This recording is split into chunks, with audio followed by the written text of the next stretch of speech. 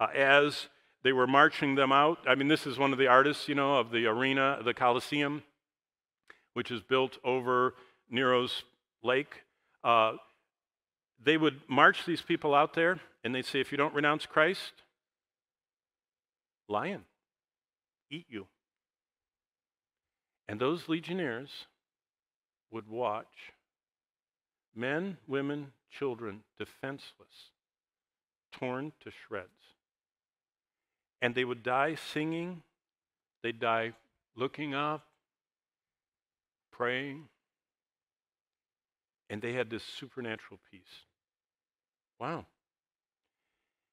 What did Jesus say is going to help them do that? Well, he says, look at verse 8. Hey, I'm the first and the last. I was dead and I came to life. You're sharing in my sufferings. Do you remember what Paul said in 2 Timothy 3:12? Yea, all that are godly in Christ Jesus.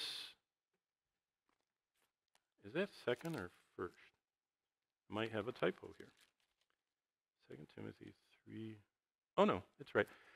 2 Timothy 3:12. Yea, all that are godly in Christ Jesus shall suffer persecution. Not some, all.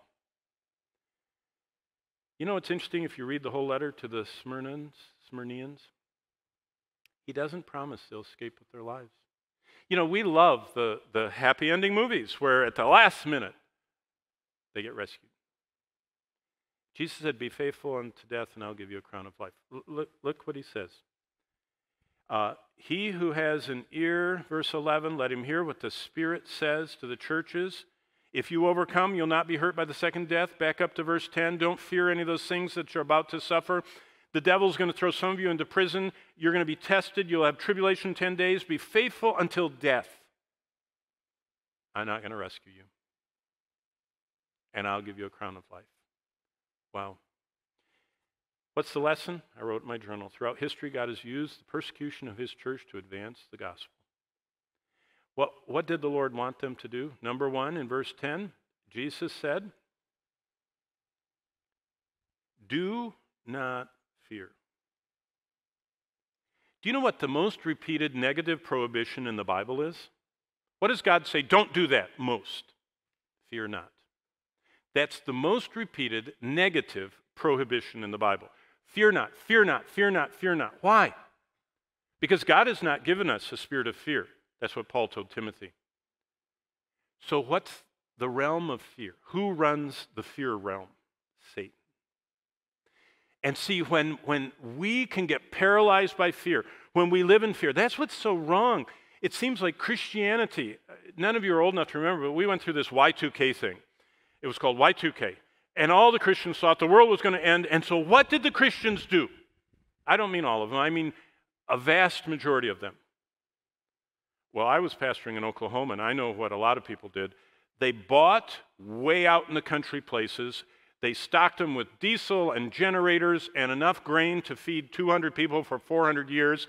And they dug wells, and they had gold and machine guns, and you wouldn't believe the stuff. I visited some of these places.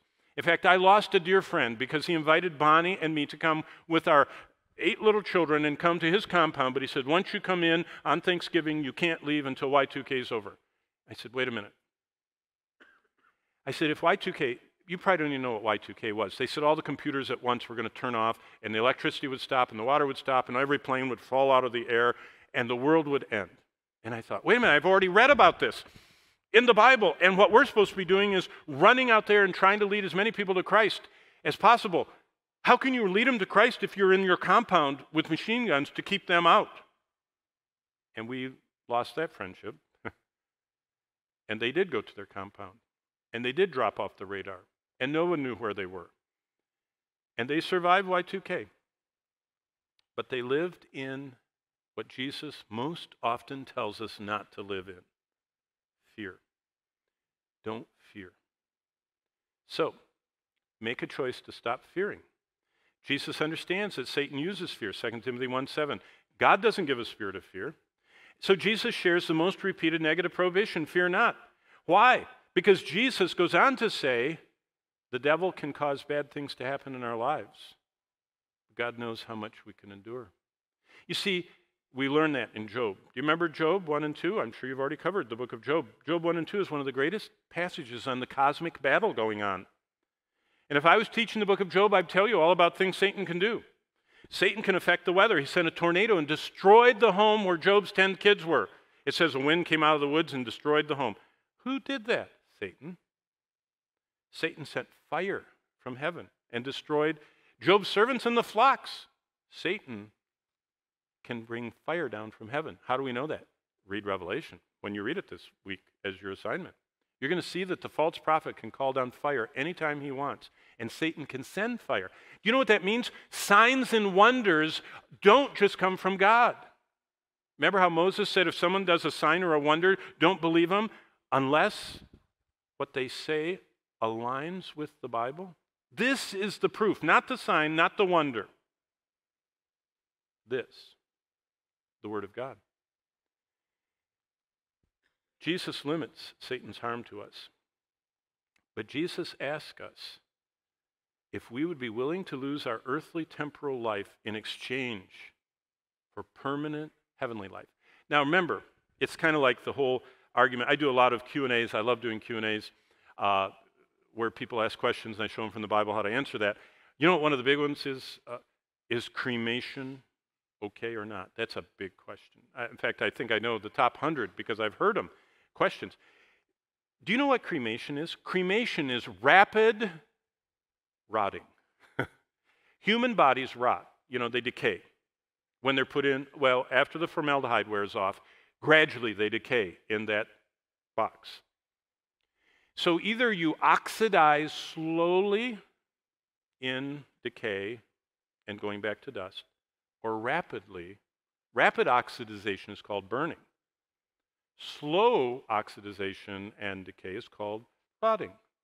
And so I know that the pagans cremate and all that, but basically the body's going back to dust either fast or slow. So what I'm saying is we're all going to die except for those that are alive and remain at the coming of Christ. And so if you can choose between saving your life and saving all your stuff and moving to the compound and keeping everything safe while the world falls apart, Jesus said, whatever you hold on to the end, you'll lose. But if you lose your life for my sake, you'll gain everything. And so that's what prompted Jim Elliot to go to the AUKUS. I mean, he knew he was probably going to die.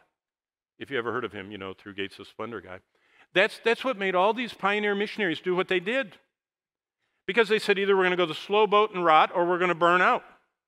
And so we're going to burn out. Now, God doesn't call everybody to that.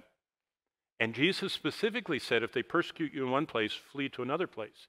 He never said stand there and be killed. But he said don't deny me. So if they've chained you up and said either deny Christ or die, you say, okay, I won't deny him, I'll die. But if they haven't chained you and they say, if you don't go through that line and worship Caesar, we're going to kill you, you can flee to another town.